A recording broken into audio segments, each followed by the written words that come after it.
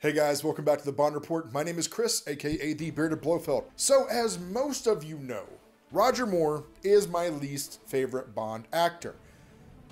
Having said that, it's kind of hard to ignore some of his films given the fact we get some of the most iconic gadgets in the franchise, and I do love a good gadget. Factory Entertainment recognized that and wanted to give us something that was affordable for everybody's collection at home. And that brings us to our product today. This is the Scaled 1/6 Replica Prop Edition of the Golden Gun from the film, The Man with the Golden Gun.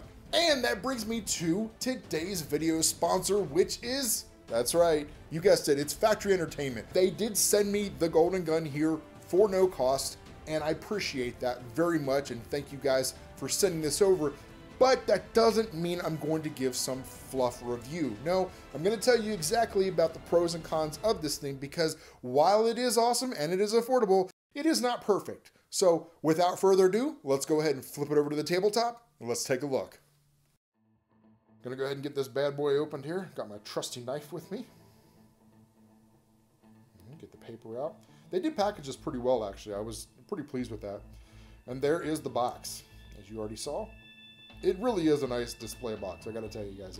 They did a good job on this. It's not thin, it's a thick cardboard, actually. Branding all around. Give me that knife back. Forgot to cut this open on the side.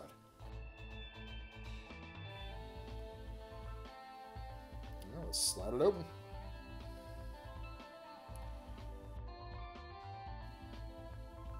This is nice. The display and the presentation is really, really sharp. I will give it that. Oh, okay. Looks like they put the little stand pieces down at the bottom. All right, let's get this off. More tape. Oh, and it's like a felt too. It's like that crushed velvet feeling to it. Nice and soft. That way it doesn't scratch it. All right, and here is the gun itself. Let's see here. This is one solid piece of steel stamped. It does have some weight to it for sure. And I will say, given that it is just one piece of stamped steel, it has good detail, but it also has some imperfections. Now, we also have the stand here, and this is a piece of plastic. It's nice. It's got the two little clear arms that stand up for it. They just clip right in there. And then the gun just kind of sets in. And it balances really well. It doesn't feel like it's going to fall over. It doesn't feel cheap or chintzy, really. I mean, it's lightweight, but it doesn't need much. Like I said, there are some imperfections. You can see some on the barrel there a little bit. Right above the trigger, the cufflink, you'll see there's like a line within itself, and that is a misprint. Now, I don't know if all of them have this. I would imagine that each one is slightly different. Again, this was kind of a sample item that they sent me, so this could vary slightly from the final version. I will say the color is all very even. The paint looks great. Whatever they dip this in, it has a high gloss sheen to it. It's not missing any marks. I checked it head to toe. There is no like silver poking through or gray. It's solid gold.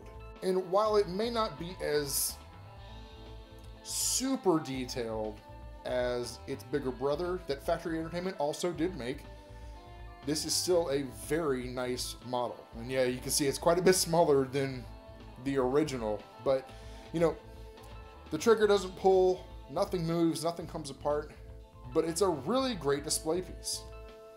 And I feel like this is something that they wanted everyone to have. They wanted this to be accessible to all Bond fans, and that's what it is, and that's what they've done. It looks fantastic displayed, and I gotta tell you, really guys, I mean, this is an easy no-brainer. It's $79.99 from their store. Again, I'm gonna have a link down below in the description, but I mean, for the money, for what you're getting, it really is a great deal. I feel like this is perfect for the everyday Bond fan. This is something that could fit in any home. Depending on what type of office you work in, you may be able to get away with displaying it at the office. Given that it's a gun, I don't know. I'll let you make that judgment call. But all the little details that you want are there. So again, I want to thank Tommy over at Factory Entertainment for sending this out to me. Definitely appreciate that. And let's go ahead and wrap this up. Haha! So there we have it, guys. As you can see, 1/6 scale. This is perfect for display. It's immediately recognizable, even from people who are not in the fandom. Cannot recommend this enough. Is it perfect? No. But I tell you what, it's a whole lot of fun. And every time I see it now on my shelf, which is going to be going right up there, it makes me smile. FactoryEntertainment.com. I'm going to leave a link down below. And so if you want to grab one of these for your collection, you can. Thanks so much for watching. And as always, Merry Christmas, 007.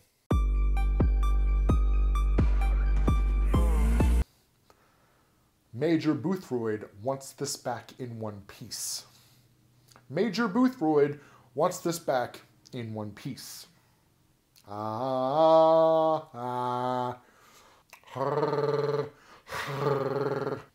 Silver bullets are more refreshing than golden bullets. Francisco Scaramanga. Francisco Scaramanga does not attend public beaches. Francisco Scaramanga avoids public beaches. For the record, you will not grow a third nipple if you purchase this item. I'm almost 100% positive on that.